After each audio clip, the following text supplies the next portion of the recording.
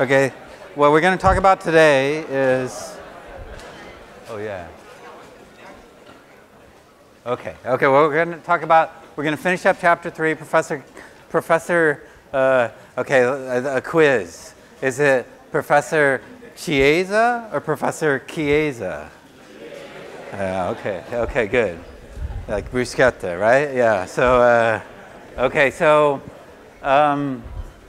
we're going to talk about this.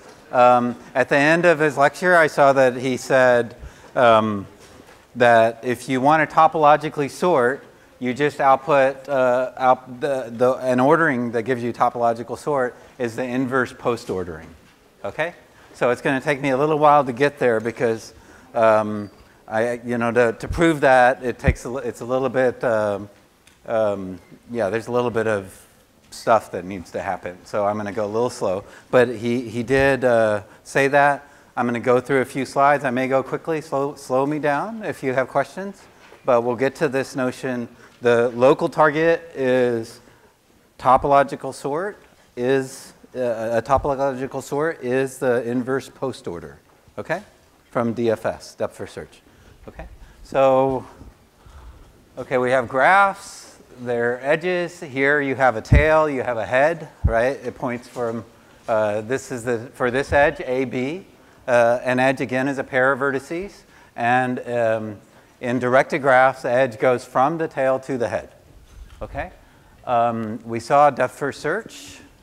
Any questions? That's okay? Okay.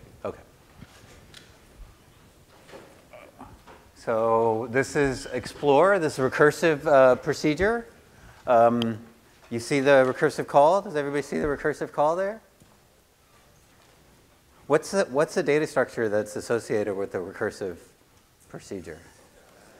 A stack. Okay, so there's a stack somewhere here. We didn't really have to write it with recursion. We could have done it explicitly with the stack, right?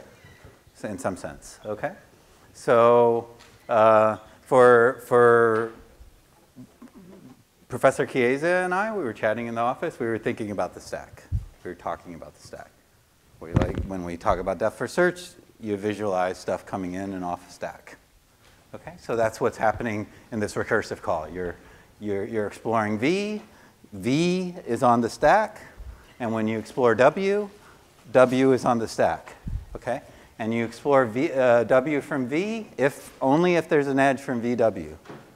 Okay, you're only calling explore W from explore V if there's an edge there. You're not always calling it. If W is already visited, you wouldn't explore it again. That's really what's happening here. Okay, you set pre to clock. Pre and post is this clock that he was talking about. He talked about this clock with the brackets, and you're labeling the bracket as you output the brackets in this parenthesized version. Okay, and DFS. Now this is an interesting procedure too. Why do you even have this? Why don't you just call explore on any vertex? Why do you have a depth first search? When was it useful? He gave you an example where, this doesn't sort of explore the whole graph. When don't you, for undirected graphs, when doesn't this explore the whole graph? Yeah. Yeah, when it has more than one connected component.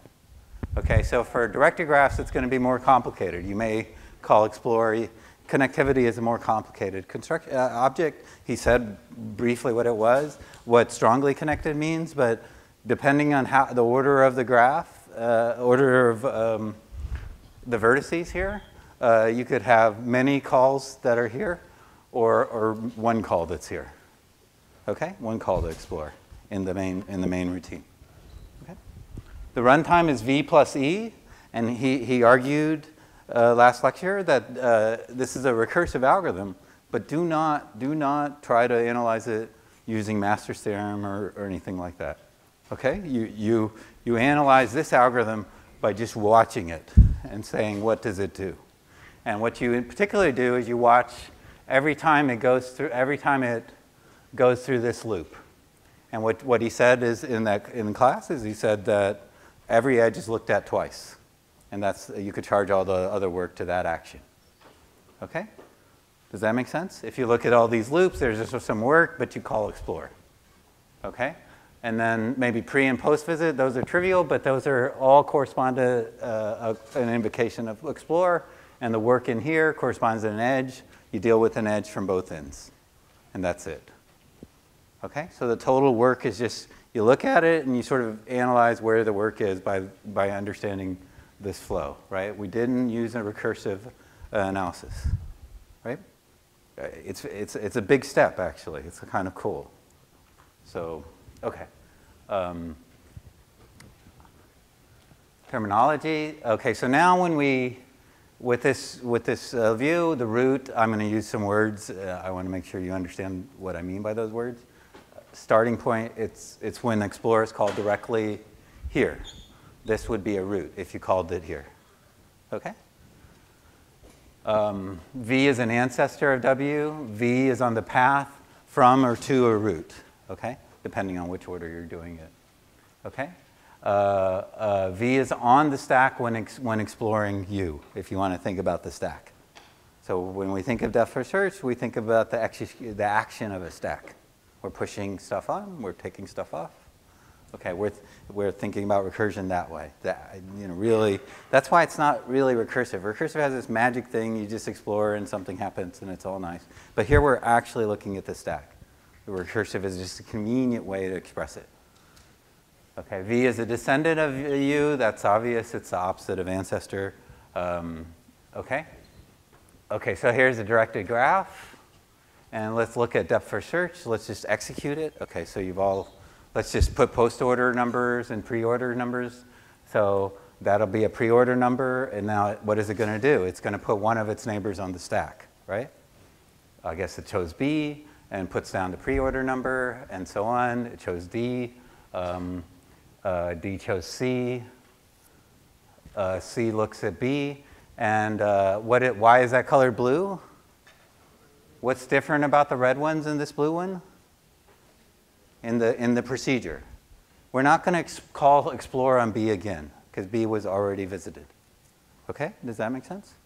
So this is not, the red edges are what we're going to call tree edges, but so on. Now we pop it off. There's nowhere else. We've explored all the edges out of, we've looked at all the edges coming out of C.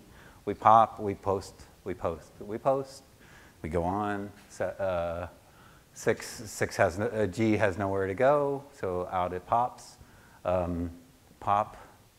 Now, I guess that skipped a step. It pops, it goes to A, which then explores and looks at the next edge in this list in that first loop, and goes here, and then F is exploring its outgoing arcs. F looks at D, it sees that D is visited, and I color it. I'm not going to put that edge in the tree per se. Well, the color has a meaning, but we'll talk about that in a minute. 11, okay, and so on. Okay, so you should really have a feeling of stuff coming in on the stack and coming out of the stack and then exploring the outgoing arcs. Okay, now a tree edge, the coloring here is a tree edge or a forward edge. So the tree edges are the ones, when we looked at the edges coming out of A, what we saw is, let me see if I can do the light. Okay. There's some way to do a pointer, right? Ah, okay. So A, we look at the edges coming out of A. If that edge is not visited, we call that a tree edge. Okay? If on the other hand, when we go back to A, we may see F. And we see that F is already visited, but it's still a forward edge. It goes to a descendant, okay, in the tree. Okay, and now we can also see a property here. Now 10, let's look at a forward edge, AF. Okay, let's look at the interval. Okay, these are the intervals of each vertex. And the interval is the pre and the post. That's an interval. And this interval for this vertex is its pre and its post. Okay? So when this interval is entirely contained in this interval, what does that mean in terms of the stack? It means this vertex is being explored. When this vertex is being explored, it starts being explored after previous, and it ends being explored prior to post. And this is the period during which V is on the stack. It says U is explored while V is on the stack. Okay? So that's why it's a forward edge or a descendant edge. Okay? So in this case, the pre and post for F is for F is 10, 11, right? 10, 11. And it's inside the interval of 0 to 13. Okay? A was on the stack for the entire period 0 to 13. So F was being explored while A was on the stack. Okay? Does that make sense? Okay. Back edge, it's just the opposite. It's, you see a back edge here? Do we see a back edge here? So a forward edge is from an ancestor to a descendant, or a tree edge. So what is a back edge? It's going to be from a descendant to a ancestor. And do you see that anywhere here? C to B. Okay, let's see. Now what I'm claiming here is that V, the interval of V, contains the interval of U, meaning that V is on the stack when U is explored. So what we're saying here in this case is that B, since we're saying that C to B is a back edge, we should say B is on the stack when C is explored. Okay? Does that make sense? And we saw that happening, right? We saw B was on the stack, it explored D, then it explored C, then I colored this blue. Okay? So, and you can also check it sort of just by using the post and pre-order number. The interval, the time when V is on the stack, this interval seems all formal and stuff, but it has an intuitive meaning. It's when it's on the stack. The time when V is on the stack contains the time when U is on the stack. So U points back up to the ancestor. When U sees this edge, UV, it sees that V is on the stack. Okay? Okay, and then now there's this cross edge. That's what happens here is there's one other kind of edge, right? There's the blue edges, the sort of these red edges, and the forward edges, which are cyan, I guess. And then there's this cross edge, which is green, which is drawn here. So it says, essentially, this whole subtree over here was explored before F was. Okay? So all of that stuff is no longer on the stack, and F is explored. Okay, so that's what this is saying. Interval of V, the tail, that D is the tail. D is on the stack entirely before U is on the stack. Yeah?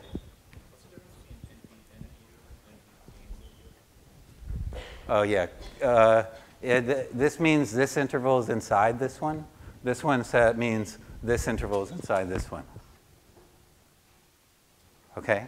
It's just, yeah, U is in V, is what I could have also said. Okay, they're just,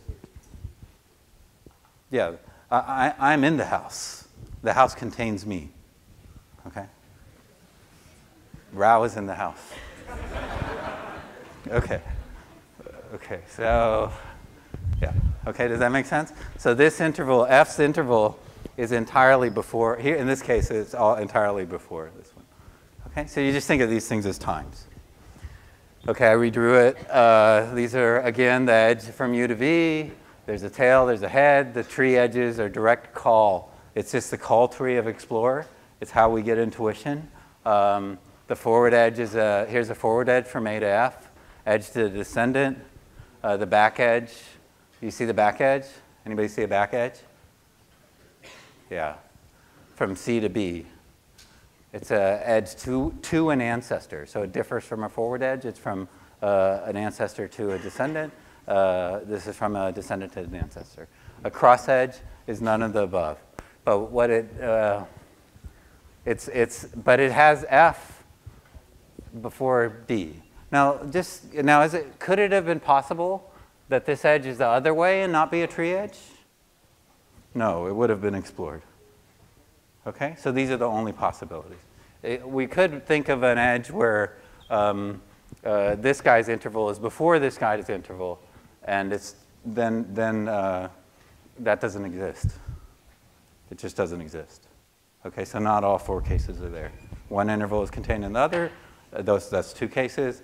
one interval is before the tails interval is after the heads interval. That's possible. The heads interval cannot be ahead of the tails interval. Okay, so directed graph. Okay, so without cycles.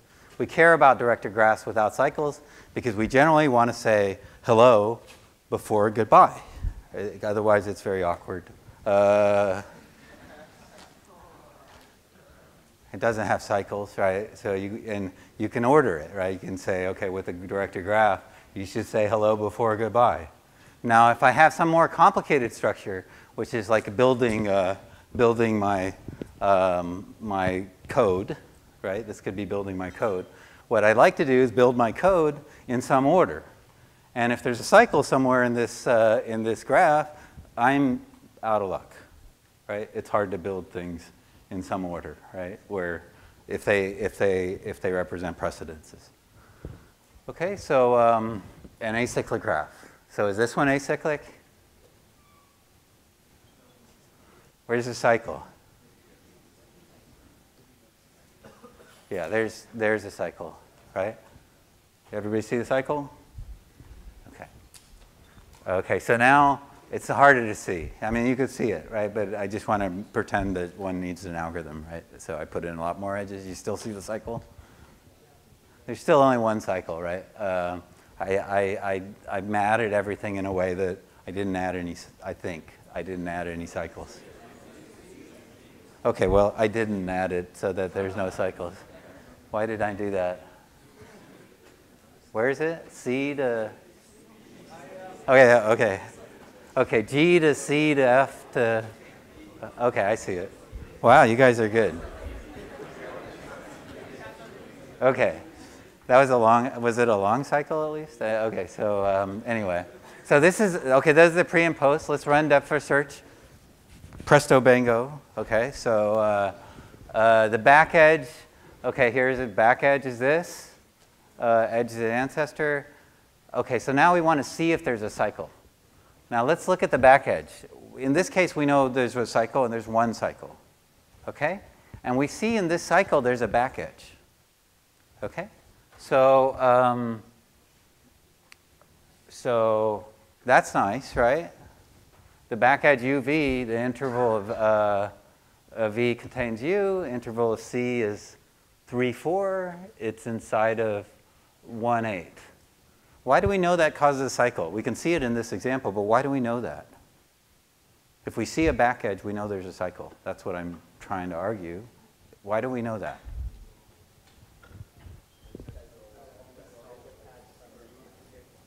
Yeah, you should justify that to yourself, right? What do these intervals mean? Now these intervals, instead of the annoying things the professor is just talking at me about, they tell me what's happening, right? I look at the interval, I tell you, look, B is on the stack from time 1 to 8, okay? And that means there's a path from B to C, okay? And C is on the stack from 3 to 4.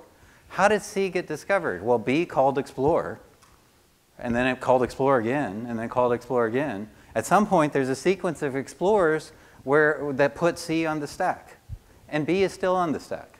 So therefore, there's a path from B to C, okay? And now we also know there's an edge from C to B. If there's a path from B to C and an edge from C to B, do we have a cycle? Yes. Okay, so that's how we know. Okay, so with these intervals, it becomes very easy to say, oh, if there's a back edge, which is trivial to check, you just check the endpoints, the pre and post, and you know there's a cycle. You run depth first search. You don't have to look at the tree edges. You don't have to look at anything. You just look at each edge and you say, well, is it a back edge? Oh, I can tell that just with the pre and post numbers. Now I know whether there's a cycle or not. Is that clear? Okay. So I believe, you know, I'm just putting it in a little bit more careful language, but it's what Professor Chiesa said. Okay? Path of tree edges to V to U because V is on the stack. V's interval contains U's interval. So V is on the stack.